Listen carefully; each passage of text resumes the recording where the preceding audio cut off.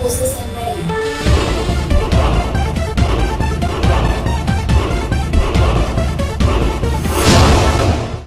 So there's this video about the Large Hadron Collider that asks this question. If I put my hand in front of the beam at the Large Hadron Collider, what would happen to my hand? Cute question, but the answers seem to vary between burning a hole in your hand and blowing it off. The energy stored in that beam is about 300 megajoules. That's like the energy of an aircraft carrier moving at 11 knots. So I have thought maybe they'll just shoot through, but it seems to me that what's got to happen is this energy has all got to be dumped because it's now hitting a lot of matter. Normally it doesn't hit anything. It's almost a total vacuum in those things in the accelerator ring. But now there's this big high density region, and so all these particles, it seems to me, will just hit in there and just start bombing out. So that's why I thought it might be a bit more dramatic than a little pinprick going straight through you. So I thought I'd give a more accurate description of what would happen if you tried to put your hand in the beam of the Large Hadron Collider. Then an accidental overdose of gamma radiation alters his body chemistry. And now when David Banner grows angry or outraged, a startling metamorphosis occurs. From this day forward, I shall call myself Radioactive Man. So that's how it happened. I would have thought being hit by an atomic bomb would have killed him. Now you know better. Well, ignoring the silly stuff, in the first instance, you need to know what damage a near light speed proton can cause. That is, you need to understand how radiation damages living tissue. Your body is basically made up of nuclei in a bound state held together by the strong force, which is surrounded by electrons in a bound state, which form molecular bonds, with these latter two being held together in a bound state by the electromagnetic force. All of these structures have bound and free states. That is to say that the energy of the molecular bonded state is lower than the free state. As with these magnets, the more stable state is when they're close together. However, if I put energy into the system, I can create the free state. Now, the energy yardstick we're going to use in this case is called the electron volt. It doesn't really matter what it is, but just to give you some sort of rough perspective, the typical bond energy of a molecular bond is about 5 electron volts. And to make it even simpler on ourselves, let's just call that an electron volt. So I'm going to represent that as this square. So to break up this water molecule will take about an electron volt-ish. Now if I take that same oxygen atom that's left and I want to strip all of the electrons off from the nucleus, that will take the best part of 1,000 electron volts. However, that's still small potatoes. You have to get up into the upper million electron volt region, that's the mega electron volt region, before you can overcome the very short and very strong force that actually holds the nucleus together.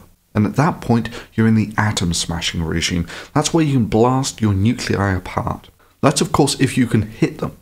Bear in mind that the nucleus is tiny compared to the size of the atom. That is, if you were to look at, say, a target oxygen atom, your chances of actually firing a line through that atom and hitting the nucleus are something like 1 in a billion. However, there's another important thing to bear in mind here, and that's which force you're interacting with. Charge-charge interactions are governed by the electromagnetic force. You know, like electrons being held to nuclei or molecules being held together. And it's a relatively long and relatively weak force compared to the relatively short range and relatively strong interaction that holds the nucleus together. Okay, so now you have this feel of the orders of magnitude of the various energy states within this system.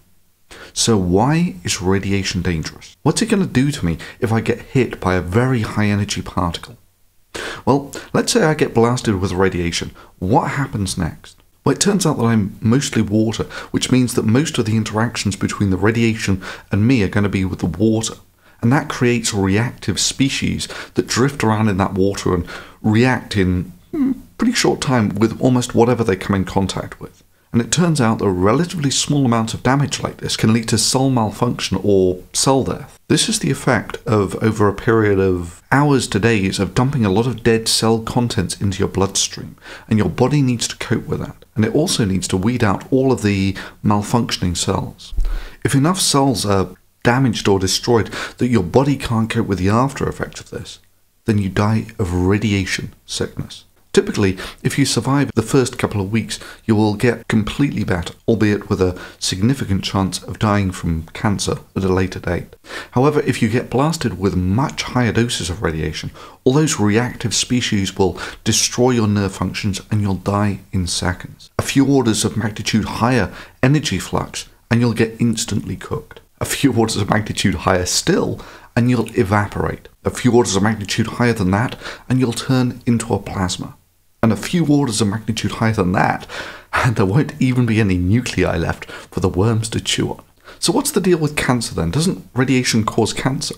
Well, yes, but the hazard is very different from radiation sickness. With radiation damage, it's the lack of your body to deal with the cell death fallout that kills you.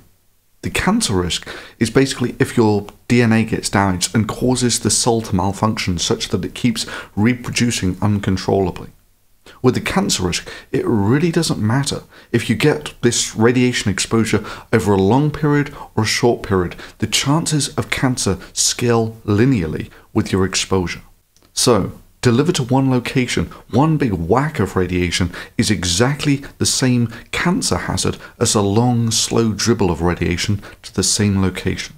In rough terms, if you get blasted with a sievert of radiation, that's about the background radiation you get exposed to in a few hundred years, in say for instance a few minutes, that means you have about a 10% chance of dying from the radiation sickness. However, if you survive, you will also have about a 10% chance of getting cancer afterwards. Obviously, if the dose is over a longer period of time, then there is essentially no hazard from the radiation sickness, but the chances of getting cancer stay exactly the same. Right, so now you know how radiation does damage. So what will a trillion electron volt, that's a tera electron volt proton, do when it hits you? You see, the damage that a beam does to you basically scales linearly with the number of chemical bonds that you break. Now you will recall that the chemical bonds were on the EV range, whereas a single proton in the beam of the Large Hadron Collider contains a trillion electron volts.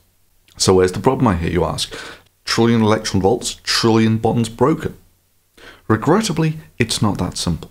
If it were, and the beam did just stop when it entered your hand, the momentum transfer alone would just rip your hand off. However, that's not what would happen. You see, the faster things go beyond a certain threshold, the less strongly they can transfer energy to whatever medium they're going through. And maybe the simplest example I can give of this is these steel balls rolling past these magnets. The interaction between these two particles is exactly the same in both cases. But if the particle is moving slowly, all of its momentum is transferred to the substrate that it's moving through. However, if the particle is traveling quickly, it transfers relatively little of its momentum to the medium that it's traveling through. Yet in both cases, the interaction force between these particles is exactly the same. The only thing that has changed between these two particles is the time that they had to interact with each other. The faster you move, the less time you have to interact. Now it turns out that the protons that they use in the Large Hadron Collider are also used, albeit with about 10,000 times less energy, for cancer irradiation therapy. So there are actually figures on proton penetration at these sorts of energies. So here you have the figures for two proton beams, one with about 100 million electron volts or MeV energy, and the other with about 200 MeV energy. Now both of these beams are isoenergetic. That means that they have exactly the same amount of energy in, say, two 100 MeV particles versus one 200 MeV proton. Now bear in mind, like I said earlier, what does the damage is breaking the chemical bonds in the EV energy range.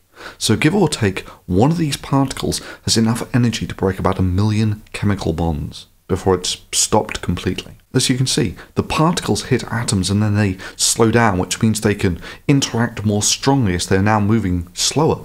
And what tends to happen is that as they move slower and slower, they dump more and more of the fraction of the energy that they have left. And this is one of the reasons why it's liked in radiation therapy, and this allows you to actually target the depth of the irradiation by the energy of the incoming particle. Now your hand's about 25 millimeters or 1 inch thick, which means that 2 100 MeV protons will do somewhat more damage than a single 200 MeV proton, which basically means that a 200 MeV proton will just take most of its energy, go straight through your hand, and take most of its energy with it when it leaves.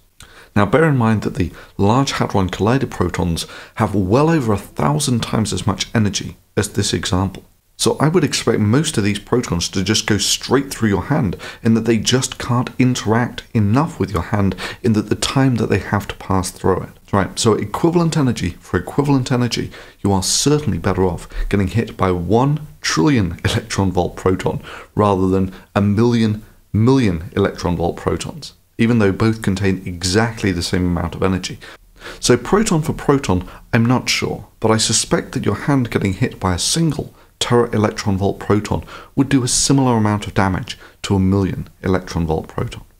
However, this is not the full story, so I'm afraid I'm going to have to continue this in part 2.